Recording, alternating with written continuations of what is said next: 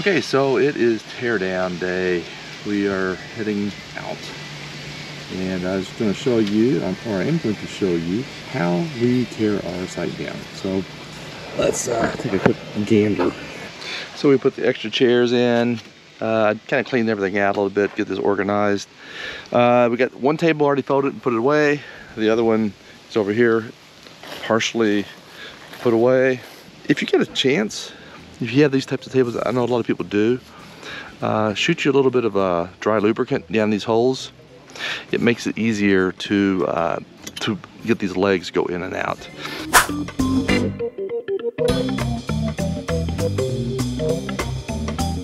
Store it in our trusty basement.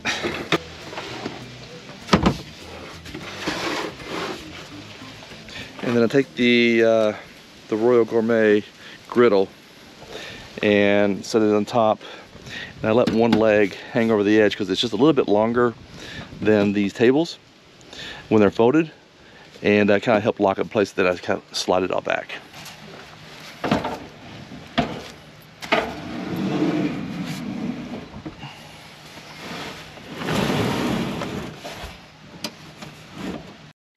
And now we're going to fold up the chairs. First we'll get all the leaves out and the 1 gazillion stink bugs. I don't know what that's all about. I don't ever remember those things as a kid.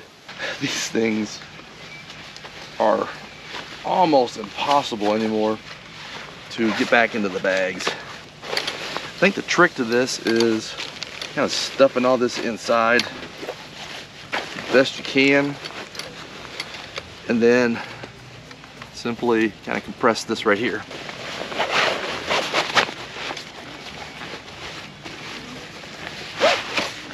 These are really nice chairs as well. I think we got these at Sam's, and they're rated for like 600 pounds, which if I ever get that big, guys, you can call me out on it. All right, so that works. Do the other.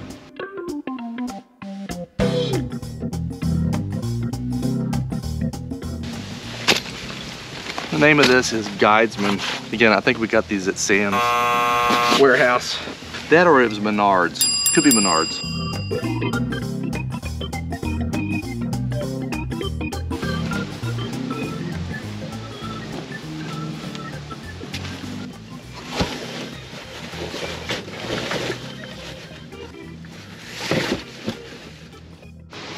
Okay, so now we have our tables loaded, the griddle.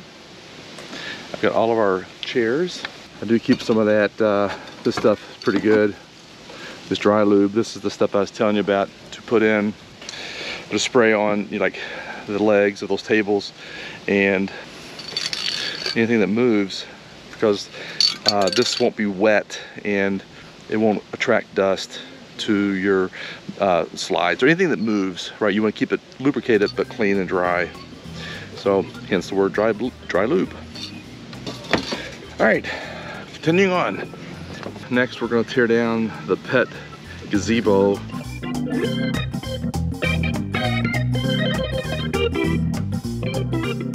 These pet gazebos are really nice. They allow you to secure your pets, put them in place, and they can still have a pretty good sized view.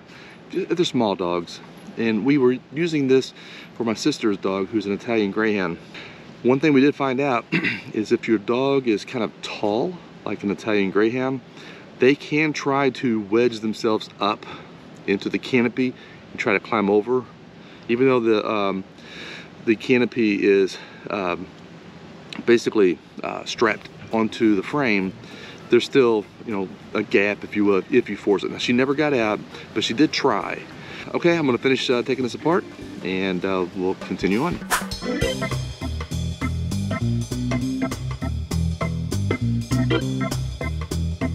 So sometimes when you're taking these apart, these caps, they're really stuck on there tight. To get them off, I take the cap and I wedge it over the, like the edge of the table, or even around the sides of the rest of the standing framework. So for example,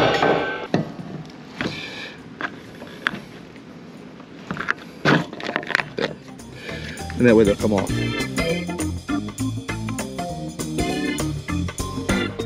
So now that I've got all of the clips off, I just keep them in a storage bag that I had extra just laying around with a little laptop bag. So I just drop them into there. I'll show you that here in a second once I get it done. So put them in a bag like this. Just Velcro them shut. And then speaking of Velcro, I ordered online a bunch of these different lengths Velcro strips, and I use these to strap all these together. So I just drop them down the loop, or the hole right here, and then just loop it up. Pull it as tight as I can get it, because I want these suckers to be tight to the other side. And pull them as tight as you can.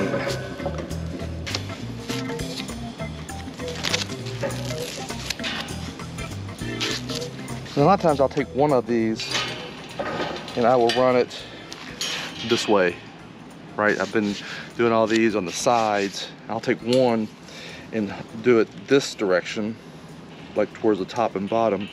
That helps square up the pack the best you can.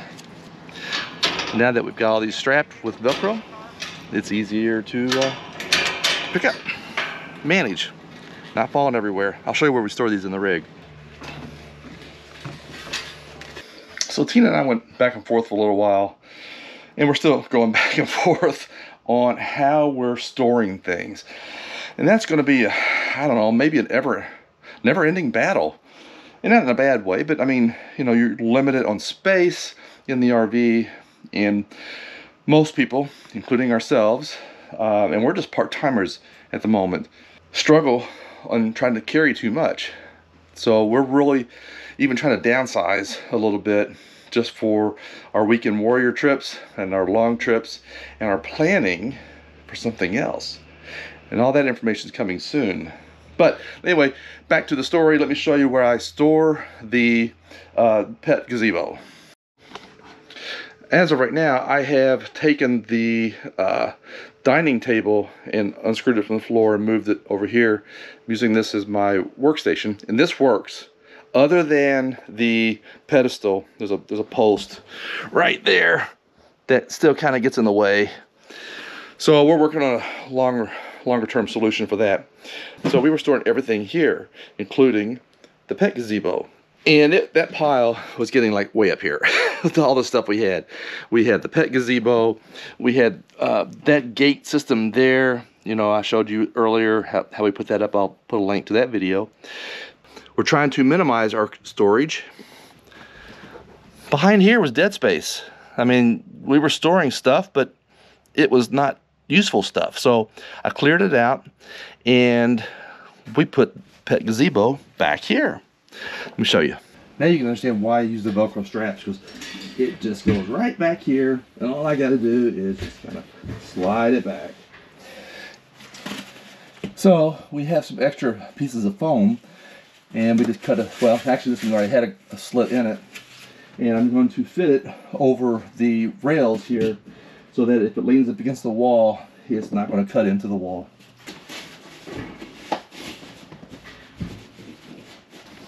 And then we take our canopy components and put it right here.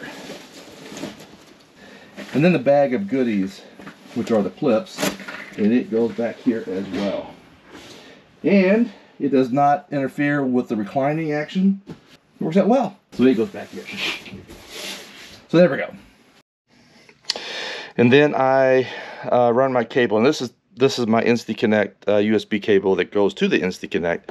This is still in temporary mode because we haven't figured out the complete solution here for my work desk. But that's what it is right now. So eventually this will be, you know, connected to the wall where it won't move out, you know, into the way. Anyway, so then we get these cables prepared like so, and now we do our crates. We carry one big crate. This is what Denver and Annie sleep in at night, so they don't have a run of the rig. So we put this, we fold this up daily and just set it aside. But for travel days, it goes right here, and it goes first. And what used to be here before this was the pet gazebo. So it, as you can tell, it added a lot of height, and we were getting a lot of stuff. All right, make sure railing's good. All right, there we go. And because we had a visitor on this trip, we had bought a smaller crate for him, or we brought one. We already had it at home. And then all the pup's toys go here, and I believe that's it. Now I'll take my desk chair, and we will lower it. All right, as low as it'll go. Slide it into position, and then I raise it. And I let the pressure of the chair kind of hold it in place. And that's how we store our chair. And then I have some other goodies and stuff. I have some camera equipment that I'll tuck in here and hold in place. For our main living area, a lot of times we travel with water bottles. And we have these little pieces of rugs. Sometimes if we're on long trips, we'll have a big cooler that sits here, or we'll put water.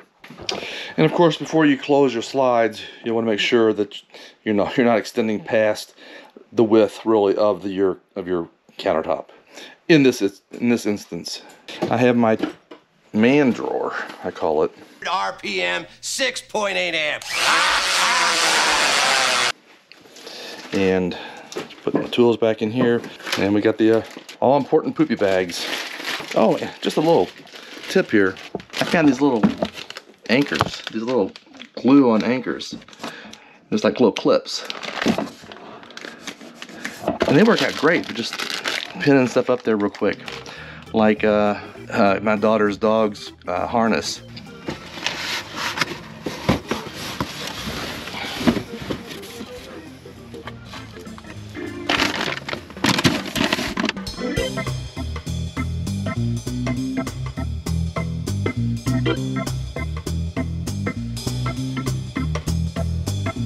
So we carry these little portable, expandable garbage cans for outdoors. They work great. Just make sure you inspect them really good.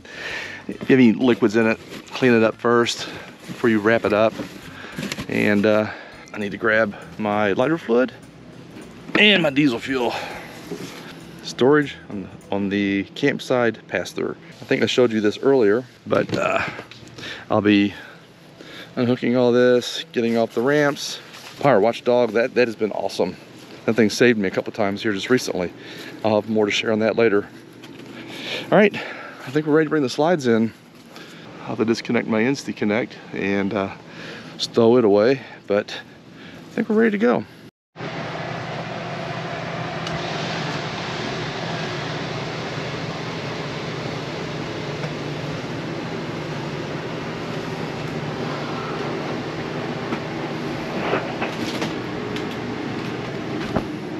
Sorry about the background noise, but as you can see, there's plenty of room here. And then we'll bring in the kitchen slide.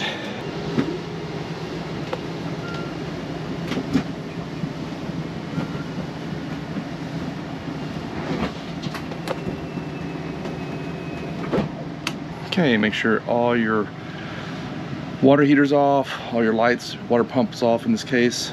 All right, I think we're ready to go. Kill the air conditioning off. There we go. Button that up. All right, slides in. Now, if you have stabilizers, make sure, like on the strong arms, you need to make sure these things are unscrewed. They're not in a locked position when you try to raise the legs. So we'll loosen those up.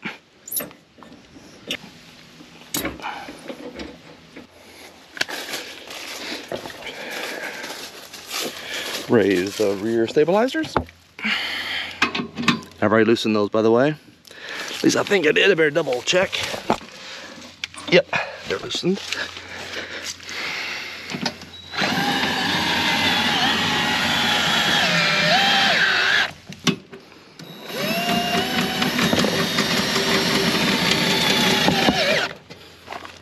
you have anything here for storage, make sure you finish locking that down.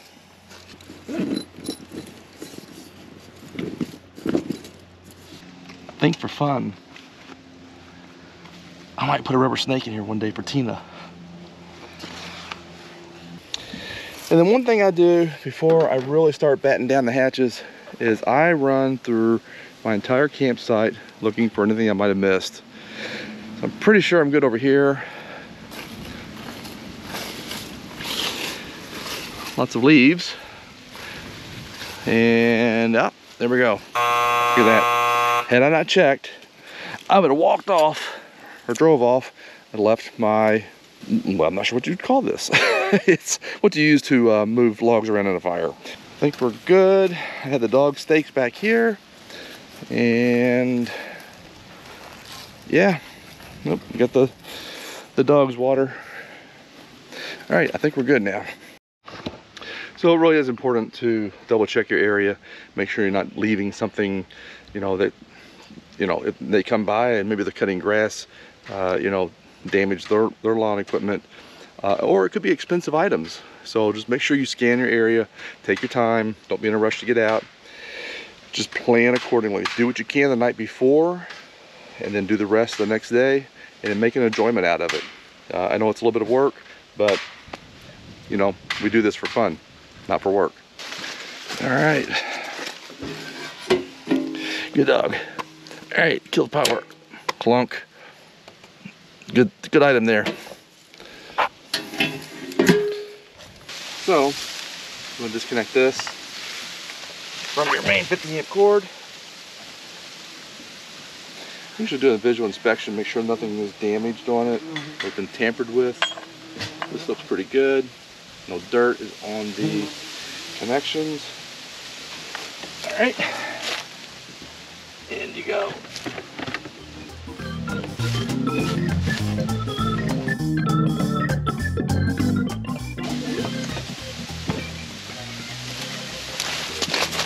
You also want to make sure you don't get these contacts dirty, right?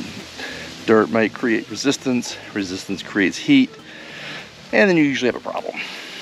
When you pick these things up and handle them, try to keep them out of the dirt, and then roll them up in a fairly good sized loop. Because remember, it is copper, it is a metal. I've grabbed a few of these, what are these, Rapids? Yeah, Rapid. These are pretty heavy duty Velcro straps. I have an intention to hang this somewhere, but I gotta figure out where. But for now, I just use it to hold everything together. See, it would hang there. And I've actually put some S-hooks in here to hang it, but it's not high enough, so it doesn't really hang. So for now, I just stow it like this. I've got my main cord here, my extension here.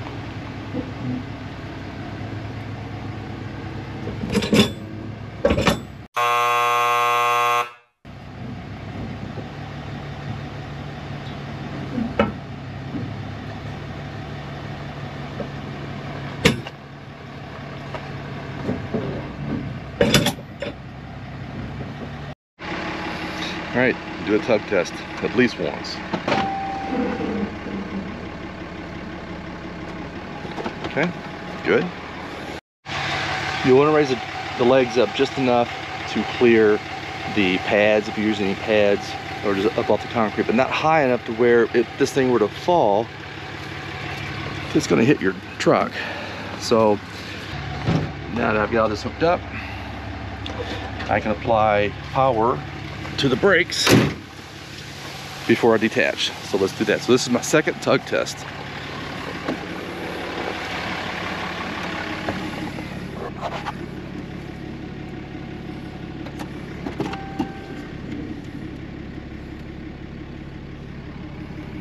In drive, holding the brakes, not moving anywhere, so we're good. Also, once you raise these legs, and you know, I leave a gap here, but once you raise these legs up and you're setting the pin, you might want to hit that pin. Make sure it goes all the way through to the other side, because sometimes they'll get stuck and they won't go through. The last thing you want is when you're driving this leg to fall down. So give that extra tap. And yes, I know that these are not in here properly, but this is kind of a sloped lot, and I needed a little bit of elevation on the driver's side, so there was no reason to put the the chocks on the other side because it wasn't going to roll backwards. All right, time to take the X-chocks off.